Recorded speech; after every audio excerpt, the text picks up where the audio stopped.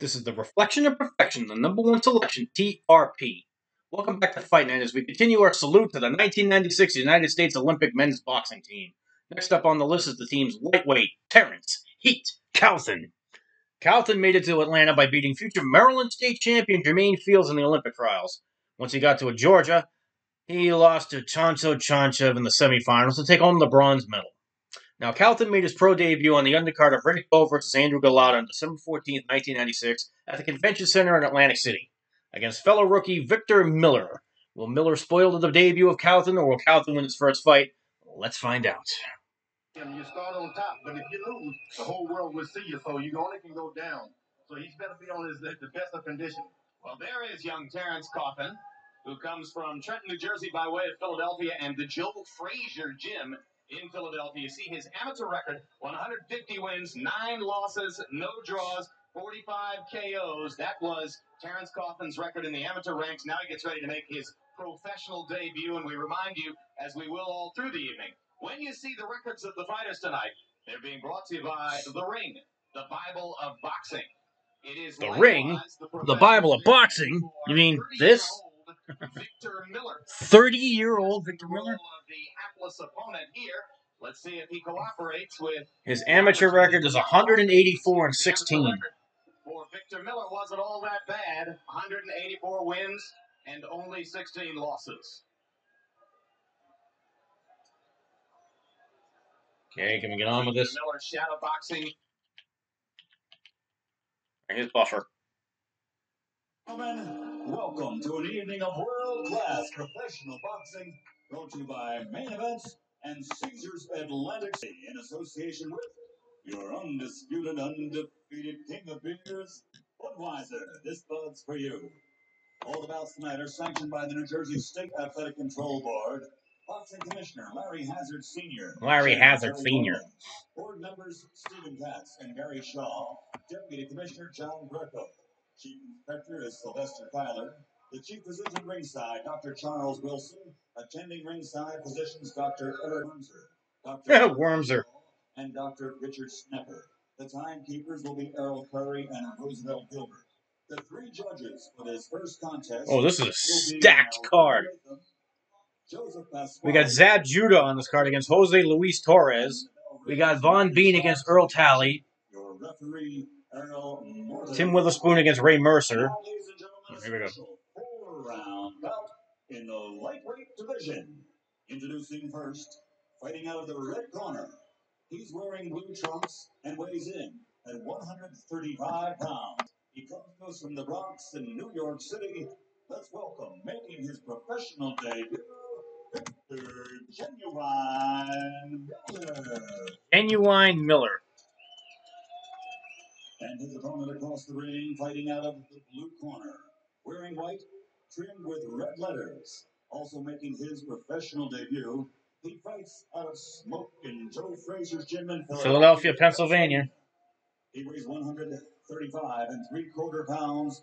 Ladies and gentlemen, from the U.S. Olympic team, a 1996 Olympic bronze medalist, making his pro debut, Terrance "The Heat" Cauthen.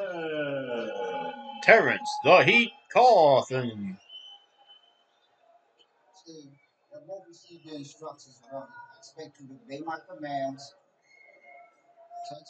I refuse to obey your commands. A pretty good heavyweight. Joe Frazier is in Cauthen's corner. Oh, that was Joe Frazier. I thought I recognized him. Frazier, also a heavyweight, trains and manages Cauthen. What do you say the other one was? I have to rewind a little bit. His son, Marvis Frazier, the old heavyweight. We didn't have any near the success that his father did in the 80s. All right, ding ding, round 1. Find his way through the forest of Olympic scoring to that gold medal. Most to achieve gold in his professional career. At only 20, Terrance already has... Yeah, he was only 20 years old. And I've said it in every video so far. The Americans were sending college-age kids against these goddamn Soviet and Cuban, men in their 30s that have been fighting for decades. The communist countries controlled the Olympics because they didn't pay their athletes the same way America did. on the schedule for The Soviets dominated hockey because they're professional players, like 9 months out of the year, and was in the army.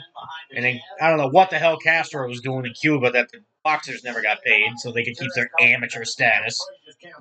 Whoa! Is that a slip? No, they called it a slip.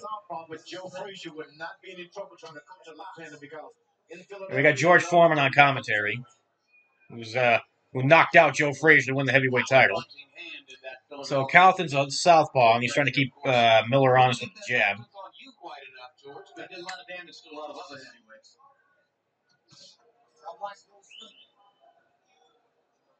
Victor Miller seems to be steady. Doesn't back up. Now, Frazier took the gold medal in '64, and Foreman took the gold medal in '68. They love that. Miller was the two-time New York State Golden Gloves champion and national finalist a couple times in his amateur career. 89 and 90. I'm told he won the New York State Golden Gloves. Awfully late to start a pro career at age 30, but whatever obstacles might have stopped him along the way, he surely comes in with high hopes tonight.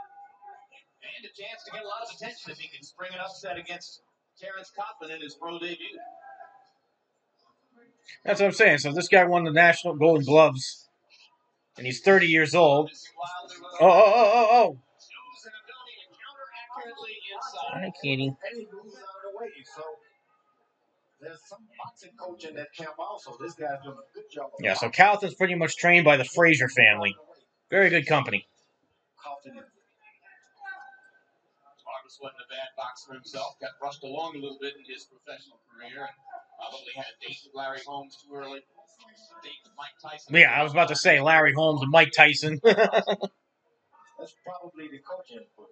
Frazier sure does like to slug it out. 17 seconds left in the round.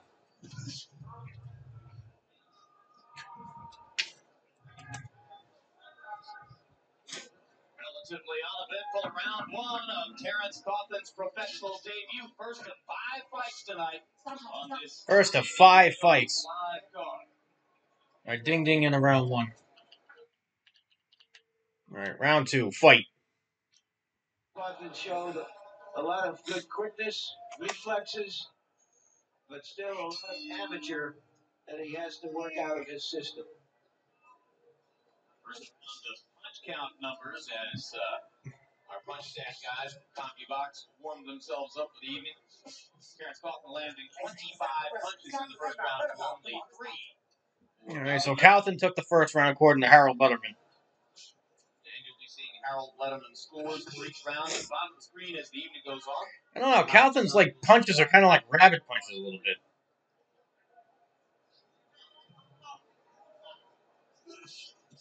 Overhand right misses, left hand misses.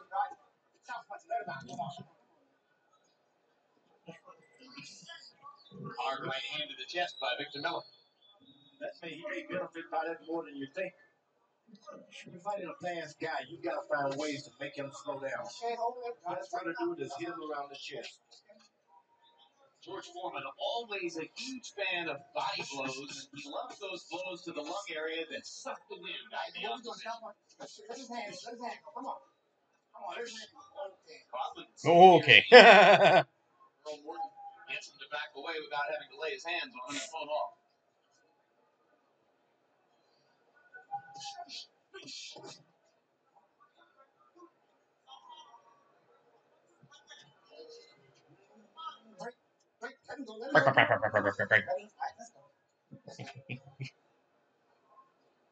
Sometimes when you're training a young fighter like this, Terrance, they do so well in the gym.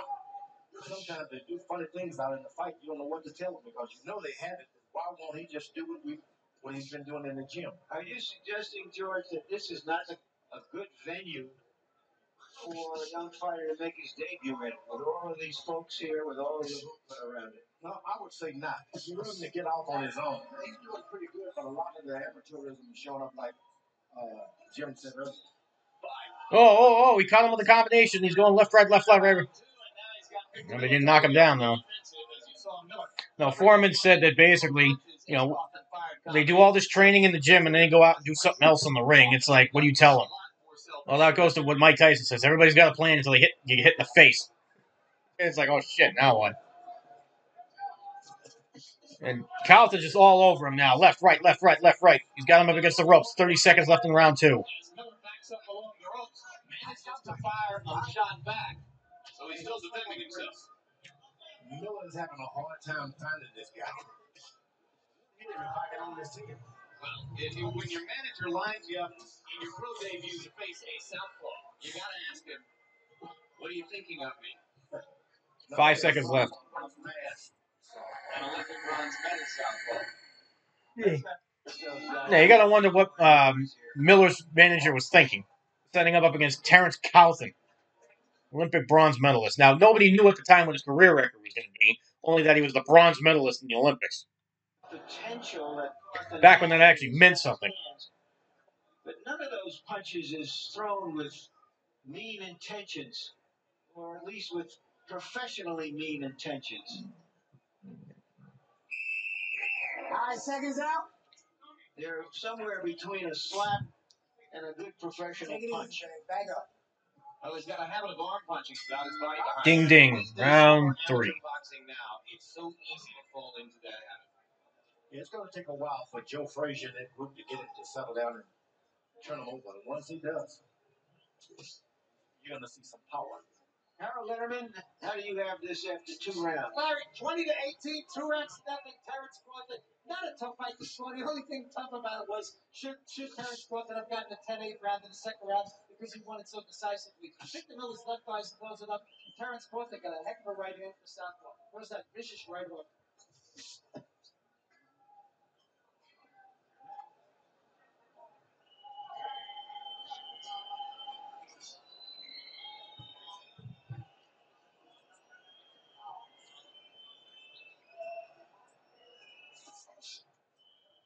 Round 3 of a scheduled 4. Lightweight, professional debut of Terrance Cauthen, originally from Trenton, now out of Philadelphia in Joe Frazier's gym wearing the white trunks. Oh, that was a good left hand by Cauthen. Though Terrance Cauthen has landed a harder shot, done most of the damage, he's still the most cautious. It tells you about this guy. He's in and out boxer. A genuine boxer, no one's going to change that nature.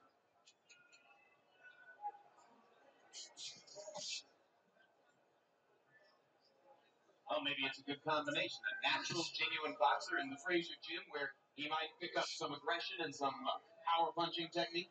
Yeah, that's going to be a real... Look, he's going like... He's going to have to, get a little closer when he faces better fighters.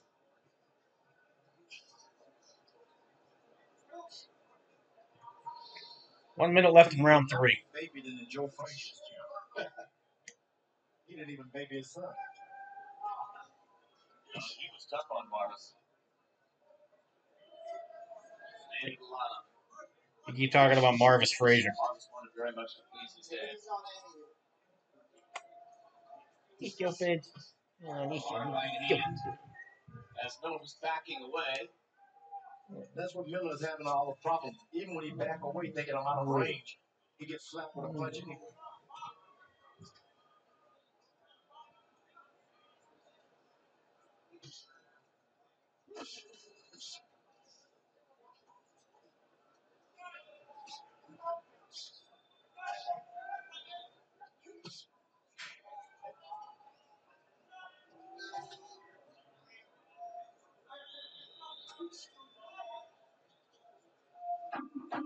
And the announcers are just shut up because this has just gotten boring. Yeah, they're not really mixing it up right now.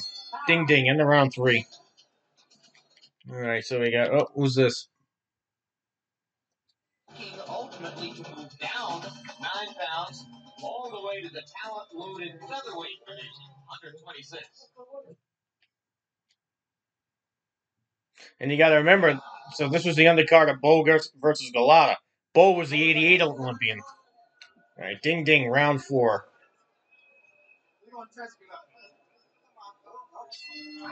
Here we go. 4 scheduled rounds now between Terrance Cauthen in the white and Victor Miller in the blue.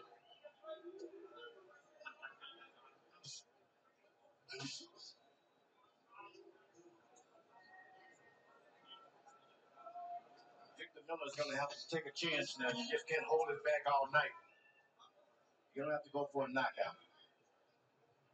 Well, he's got a shot at counterpunching as long as Cauthen. What is Cauthen doing? He's like raising the roof or something like that. Jab out there and not pulling it back in a hurry. He's so quick. If you leave back an inch, he seems to protect it with his eyes and hit you. If you're going to fight him, you're just going to have to rush him and just fight. Yeah, you're going to have to seize the aggression from him. And of course, that's doubly hard to do against the southpaw because they're coming at you from exactly the opposite angle from what you're used to. Destroys a lot of your reflexes in there.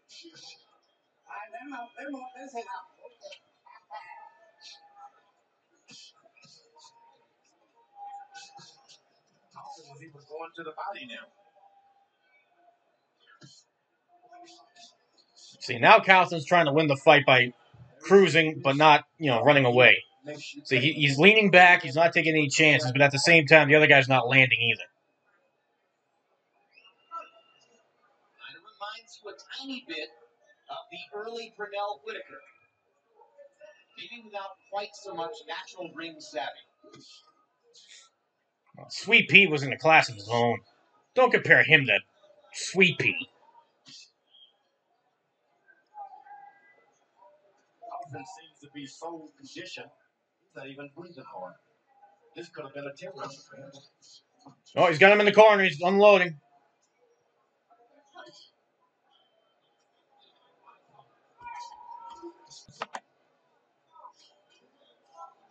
Really turning the punches over and committing to the power. Yeah, that's the thing. He's cruising at this point. He's not trying to knock him out.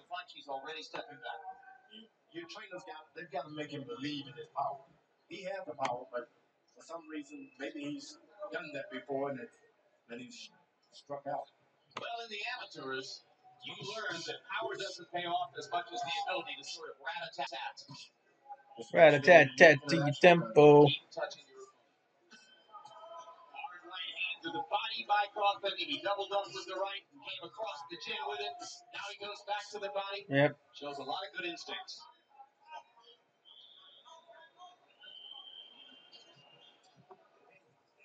Come on, Wait about 15 or 20 fights in a couple of years Before you need to see him again. before I need to see Cauthen again. And maybe he'll be Ding, ding. End of the fight. a real professional then.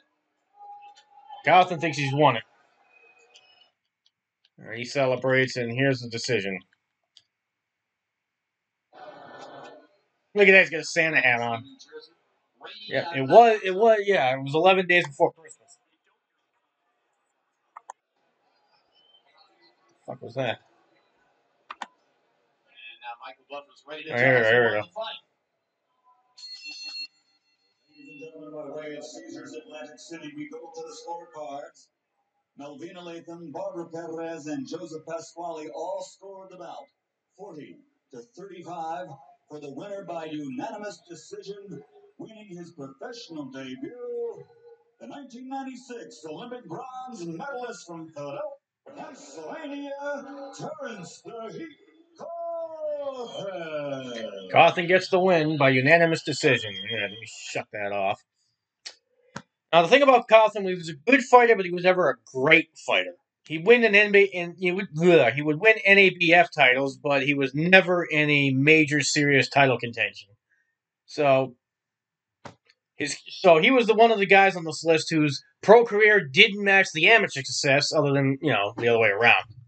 So he was good, but he wasn't great. So, and plus, we'll never know if he could face like the best of the best because he never did. He never faced the Marco Antonio Barreras or Oscar De La Hoyas. He never did. No, he was basically a club fighter his whole career. He beat the guys in front of him, but he never faced anybody like that. Oh well. So at least he took home a bronze medal, which is more going to be said for most of his teammates. So that ends this edition of Fight Night. I'll see you next time.